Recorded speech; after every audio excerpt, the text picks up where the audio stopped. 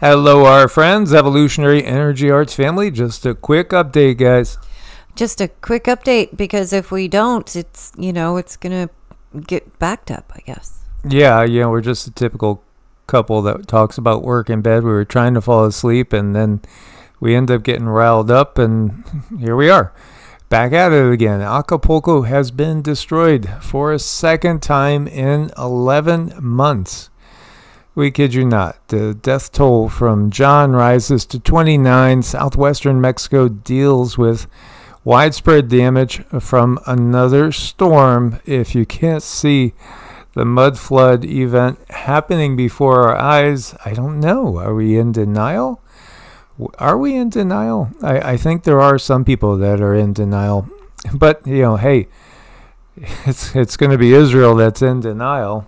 Well, in the Nile and all the way over to the Euphrates before you know it. And we'll talk about that in a moment. If you weren't aware, this person wasn't aware that the largest possible lithium deposits in the U.S. is, wait for it, in western North Carolina.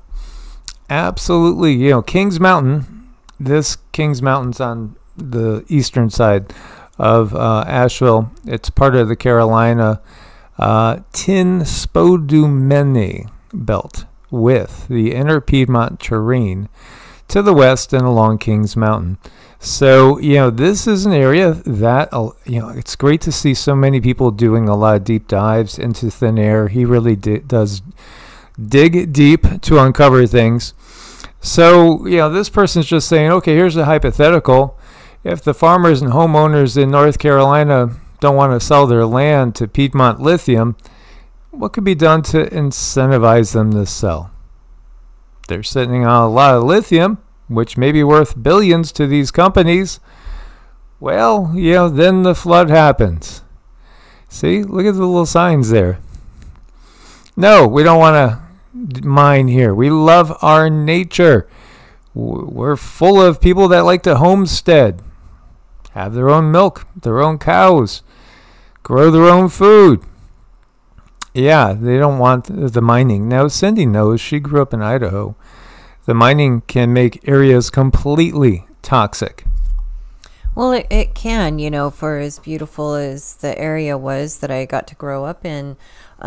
Before we got there, they did go up into the mountains and they mined, and it was such a problem that we knew we were able to fish out of one creek was clean, but the other creek, there were mines up the creek from that, and we were not allowed to fish in that creek because of the toxicities. And going up to explore, when I was riding my horse up in those mountains and exploring the mines and stuff, I know it was so dangerous, so dumb, but I did. And you could see the drain off from the mines, where they were doing the leaching and using the chemicals to leach the silver or whatever the heck it was that they wanted to get, gold, who knows. But they really have no problem in destroying the land, no problem at all. And obviously they have no problem, destroying people. It's just, it's kind of par for the course. It doesn't bother them one bit. No, and remember, we were talking about Idaho, the Idaho water shutoff thing. And, again, millions of acres of farmland, no water for the farms. No, but there's water to mine. And, think about this too. What does all those stories say about those Anunnaki beings creating humans to be a slave race to do what? To mine. Yes, it's never stopped.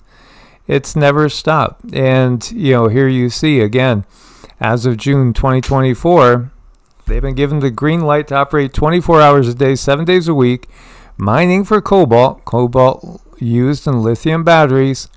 Need a lot of water to do it, and this is why they are just bumping the farmers off their land in Idaho in order to, again, obtain the cobalt and the lithium.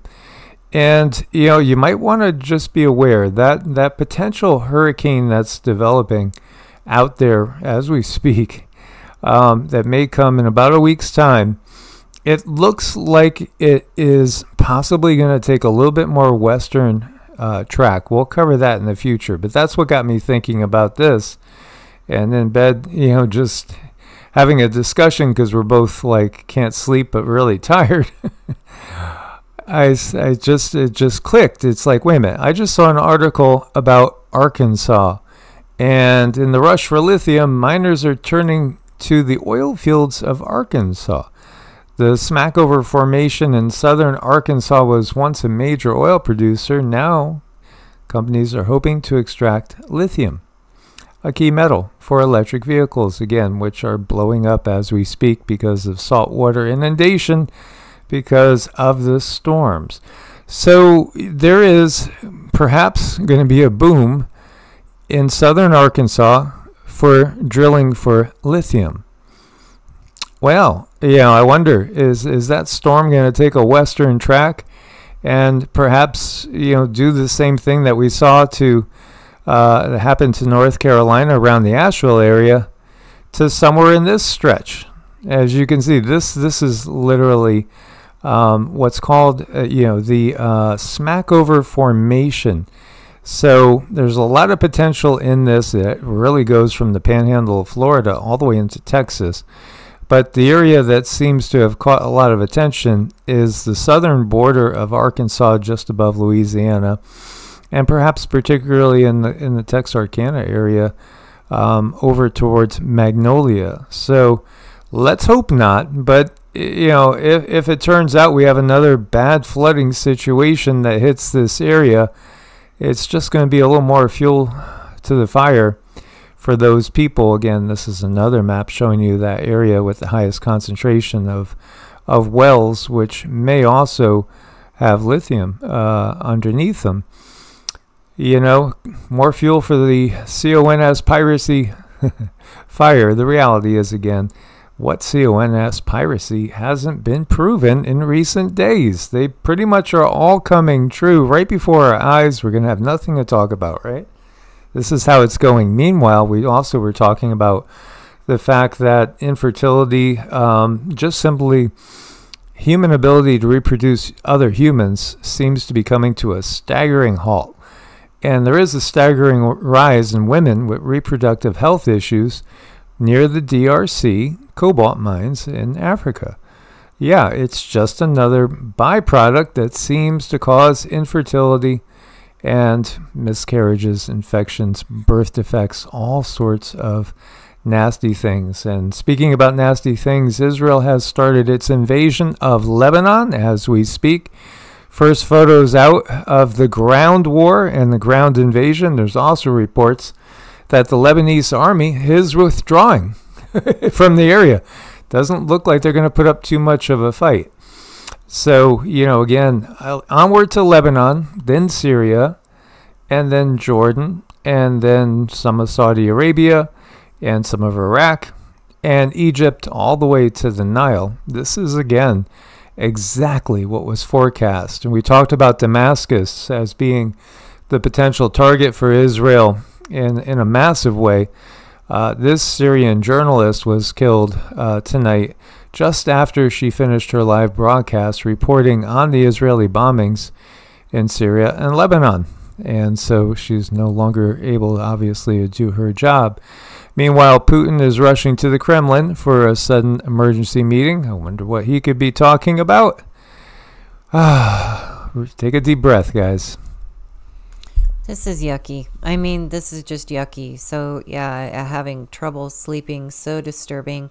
The visions that are going through my head, and I'm the first one when we're making a video, I'll say, well, that might not be true, that's fake. I want to just be sure. Let's vet this a little bit more. I mean, I'm sure I'm a little bit of a pest for my husband, and I feel into it, and I feel if these things are real or fake, or if we need more information. So a lot of times I'm like, no, I don't think so, because I don't want to spread unnecessary fear, and that's the last thing that I want to do. But I can tell you guys one thing, and I get my own confirmation plus extra confirmation as far as everything that's going on in North Carolina, surrounding areas, Asheville, Wayne, everywhere. There's so much that we are not seeing, so much death and destruction, and people starving, children starving.